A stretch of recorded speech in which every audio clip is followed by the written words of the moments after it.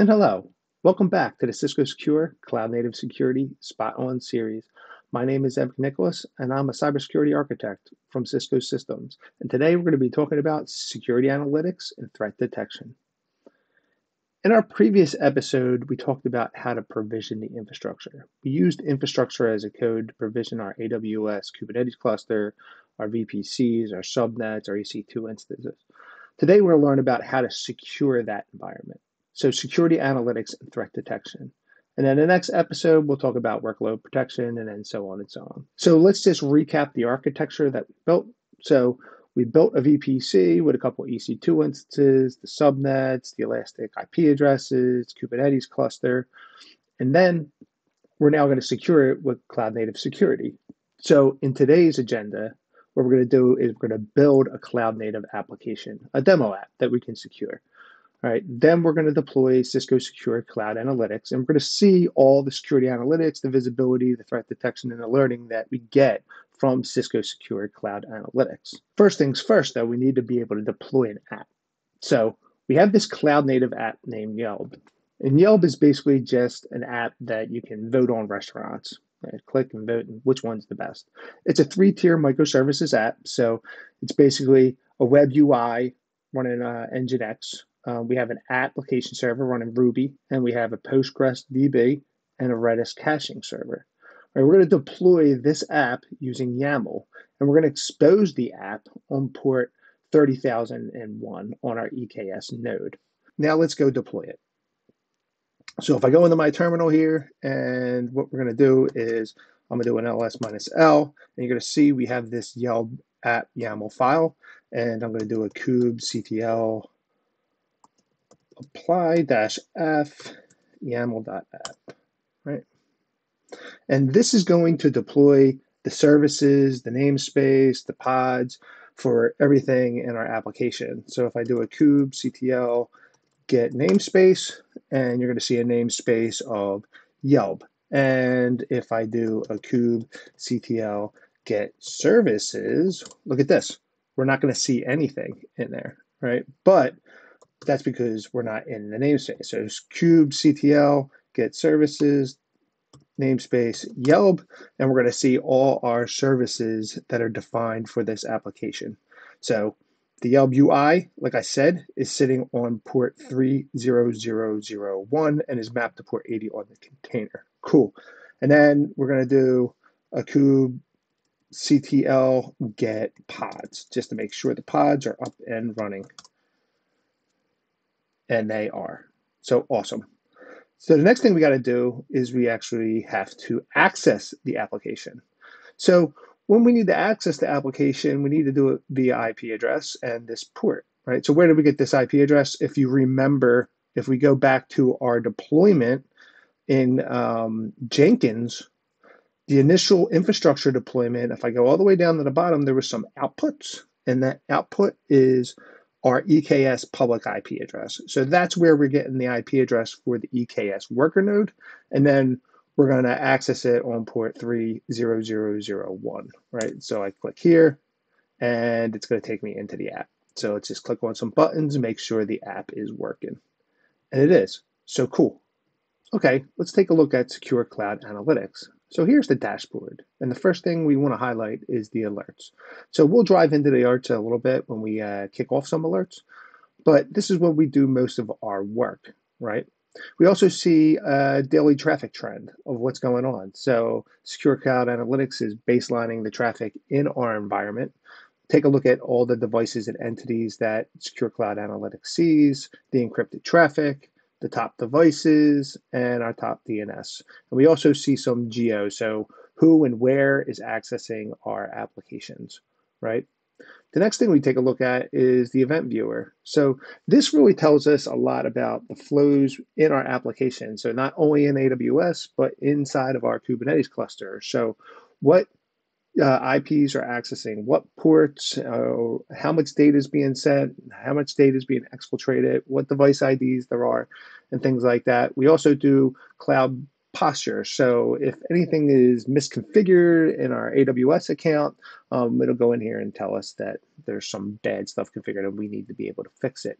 And then we also want to take a look at our roles. So via the security analytics, what we're going to do is we're going to assign roles to them entities. So if we want to take a look at our EC2 instances, it'll go out and it'll define this all by analytics itself. So we see that we have a couple EC2 instances in our Spot environment. And then also, let's say we want to take a look at what Kubernetes pods are running in our environment. We can see all that here as well. So now let's actually deploy Secure Cloud Analytics into our environment. Let's look at the code first. So if we go into our project, we see we have a main file. And just like with the infrastructure, we're going to build another module for Secure Cloud Analytics. And we're going to source this from modules Secure Cloud Analytics, which is right here and here. And this is where the code is for our module, right? So first, let's take a look at main within this module. And this is just defining the providers that we need to deploy our Terraform. And then we also have the variables. So the only variable requirement that we have here is a secure cloud analytics service key. This key is used to communicate from the daemon set that we're going to deploy inside of the Kubernetes cluster to the secure cloud analytics portal, right? And then we have the manifest file itself. So here we're going to deploy the daemon set as a resource. We also have a whole bunch of security too. So we've got to create a secret key, a service account, and a cluster role binding. And then we're going to deploy that daemon set into here. And really all we need is that key, okay? So now let's go deploy the daemon set into the Kubernetes cluster. Remember, we want to deploy all this using GitOps. So there are changes that we need to commit. So we are going to commit it. And we're going to remember, we got to use deploy environment to do this. I'm going to commit this. So we should be good. We'll push this up. We'll go back into Jenkins here. And we're going to wait until this kicks off. So it kicked off.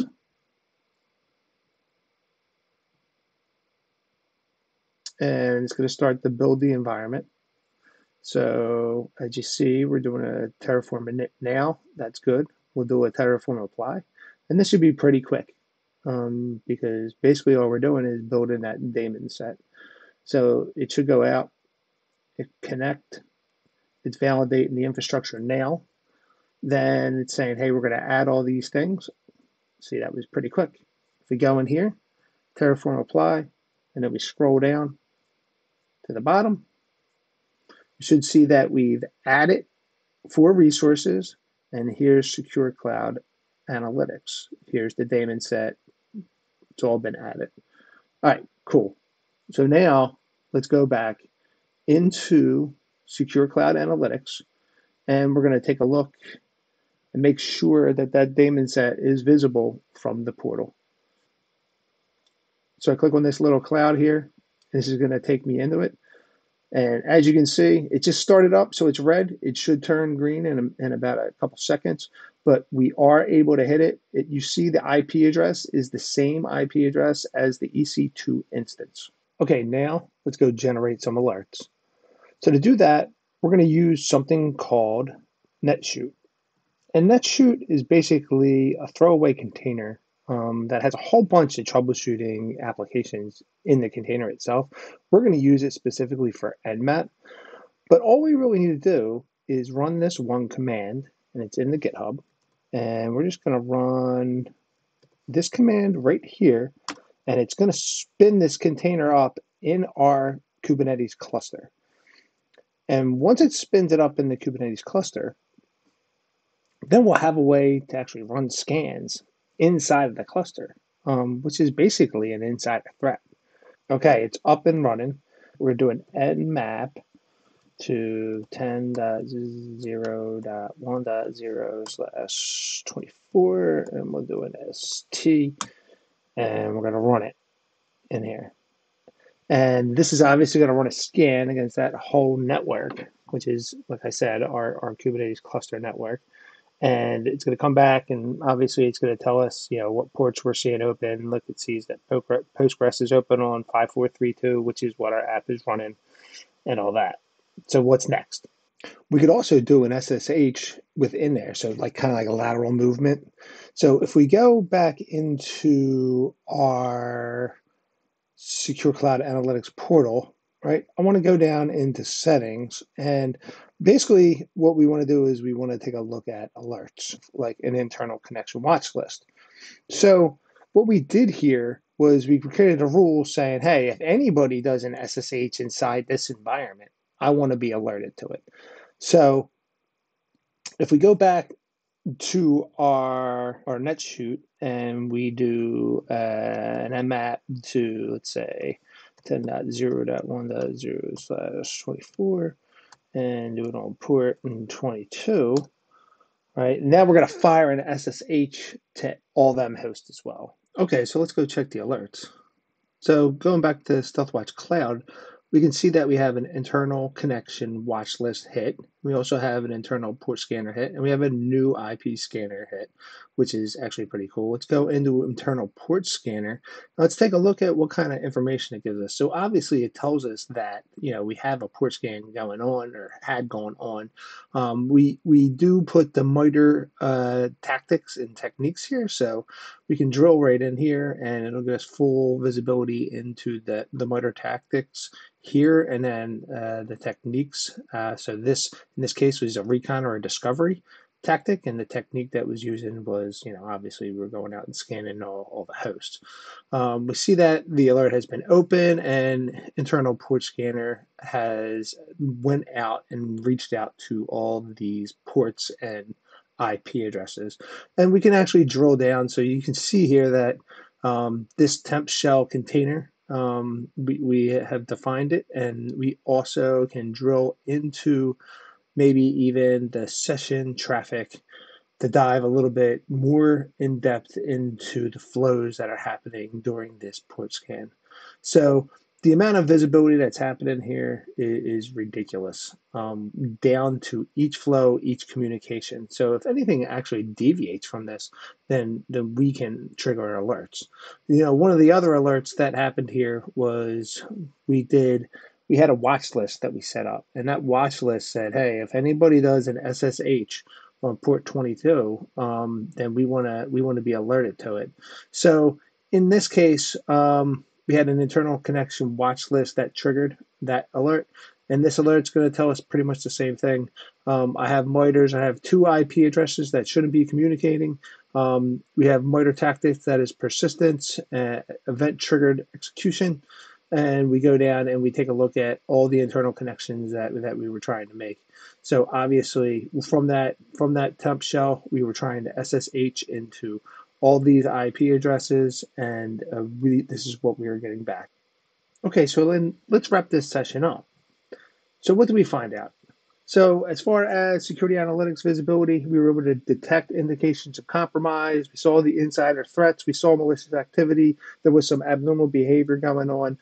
We tied them back to the MITRE tactics and techniques, and we triggered the alert. So we got all this from Secure Cloud Analytics inside of the Kubernetes cluster.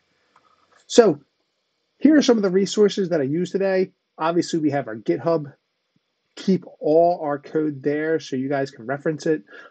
Here is a page to the Secure Cloud Analytics. We also have a free trial that you can do yourself. So you can click on that and get a free trial. Also, the link to the Yelp app. So there's a GitHub for Yelp, there's a GitHub for Locust, and there's a GitHub for NetShoot. So utilize these tools because they are awesome. Also, make sure you subscribe to the Spot On Series YouTube channel so you can get all these YouTube sessions. Thank you. And our next session around secure workload will be next.